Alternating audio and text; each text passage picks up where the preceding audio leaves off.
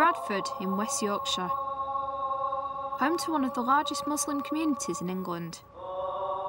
Bradford is also home to Nab Wood School, an 11 to 18 secondary with 960 pupils, 70% of whom are Muslim. Mick Walker is the head of RE and has taught here for 15 years.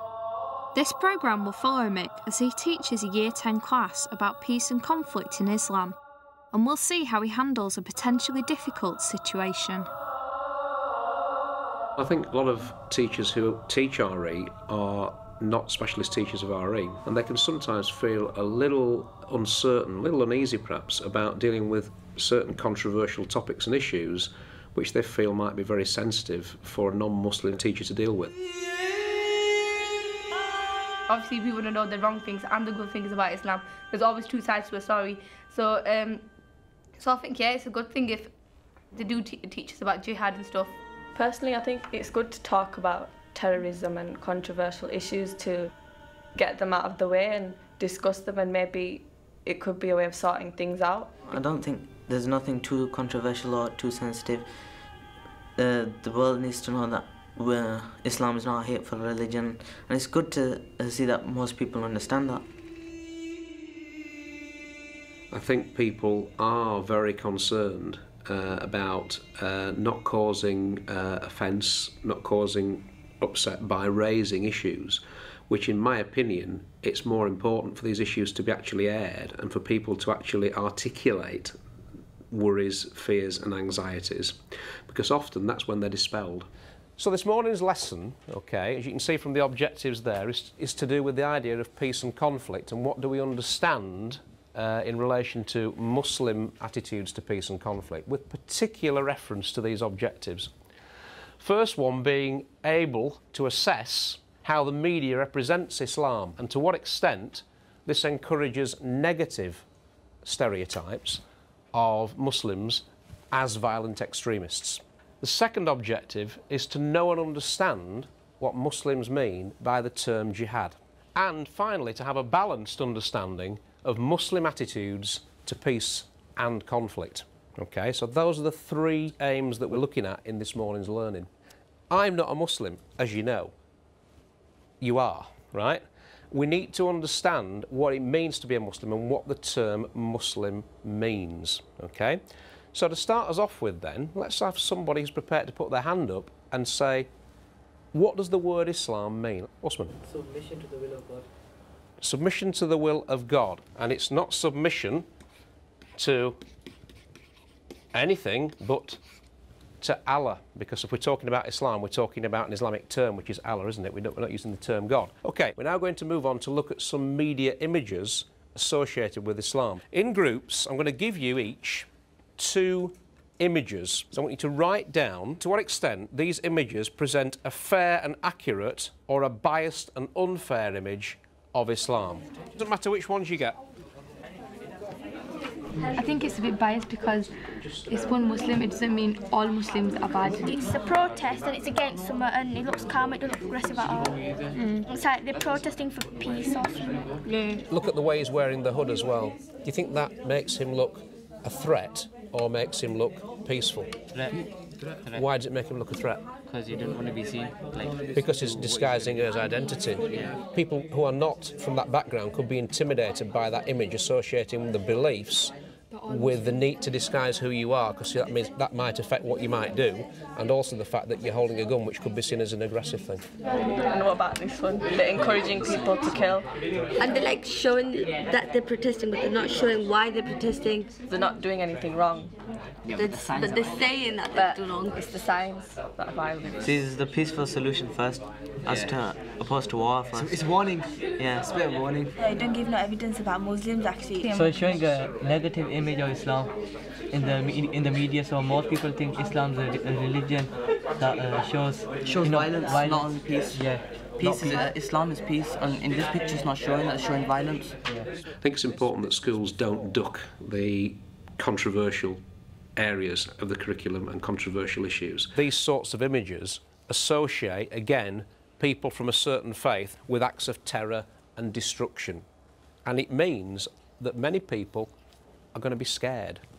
of people who are associated with that sort of behaviour. The important thing is that you're able to, I think, have some sense of authority when you're talking about the religious traditions which they're coming from and how that people from that tradition might respond to some of those controversial issues, and to avoid a stereotypical view that everybody from that tradition must have this view on that issue. What I'd like us to do now is to move on to another activity. In groups, use the textbooks provided to help you to answer the following questions. Define clearly the term jihad, not what do some people think the term jihad means, but what is a balanced, fair definition of what jihad means. What does Islam have to say about when and how a war should be fought? And what might be some religious reasons for Muslims being prepared to fight in a conflict or in a war? Okay? That's like for self-defense, isn't it? It must be the last resort. It must be authorised and led by a Muslim authority. During the activity, one group of pupils gets into a heated debate about the role of jihad. We're showing you a heavily edited version. In Islam, you're not meant to harm the elders and the women and the children, and they've just killed lots of people regardless of who they are, so that cannot be causing the minimum amount of suffering. I think the terrorists, they're following their own rules, they're not following the Quran, because the Quran clearly states, that, you're not supposed to use violence and everything in wars, and it's supposed to be just. So how, you can't even class them not as Muslims really, because they're not following the Quran, so how could they say they're fighting for Islam when they're going against the rules of it? But Muhammad, peace be upon him, he used to fight in wars as well.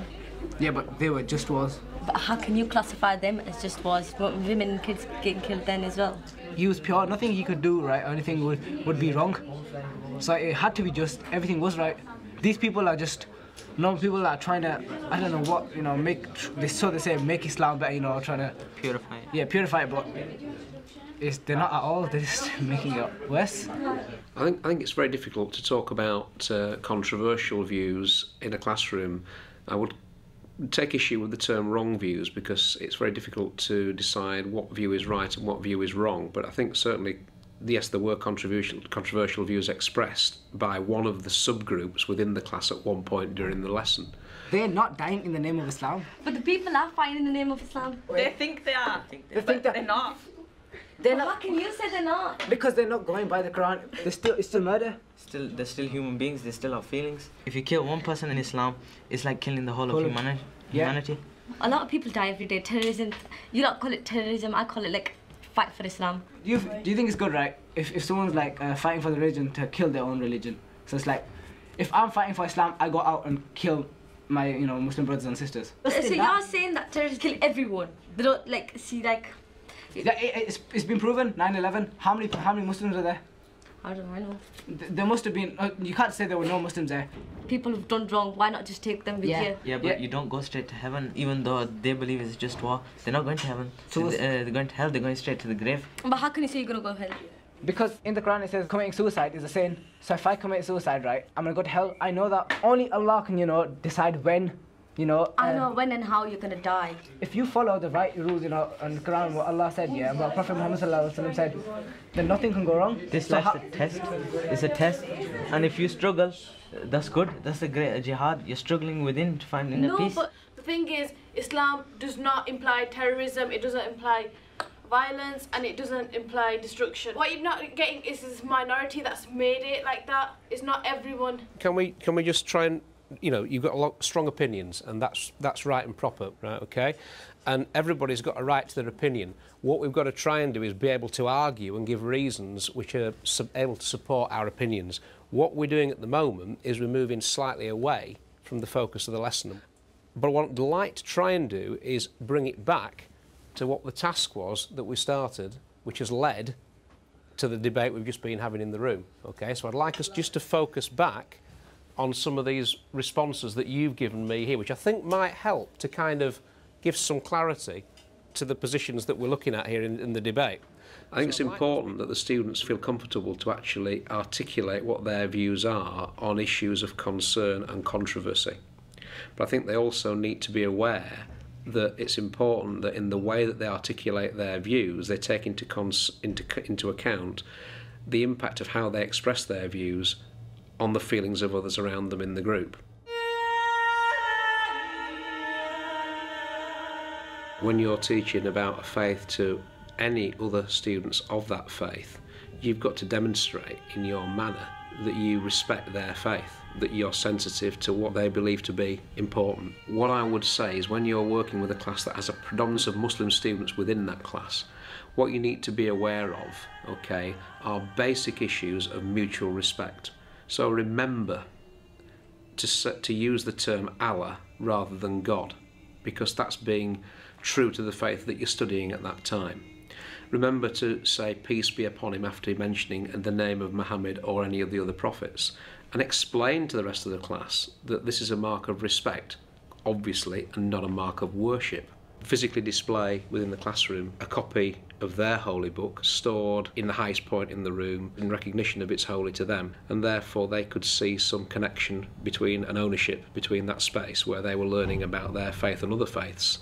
Can I just draw your attention now, please, to the last activity on the bottom of your task sheet? What you've got there is a scenario.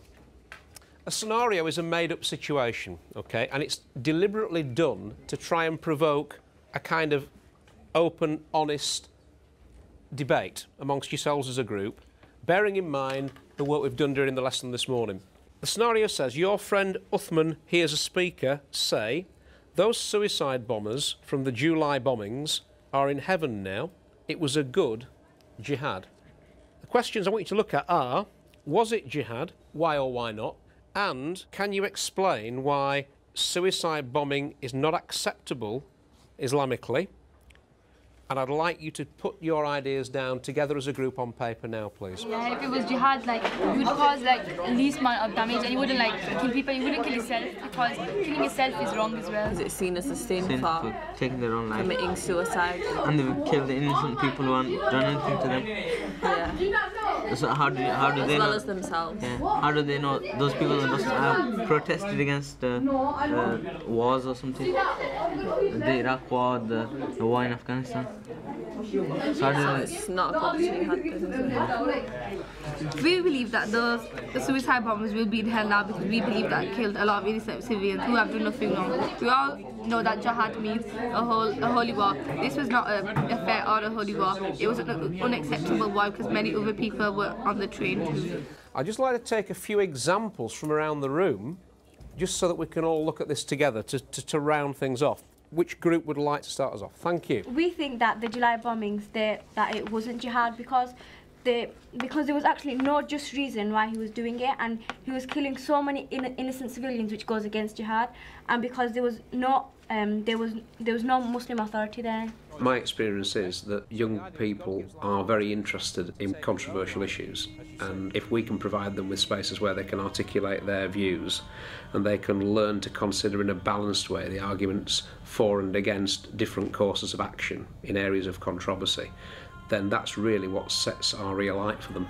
And as far as I'm concerned, if we didn't take these issues on in RE would be much the poorer for it, and so would their education.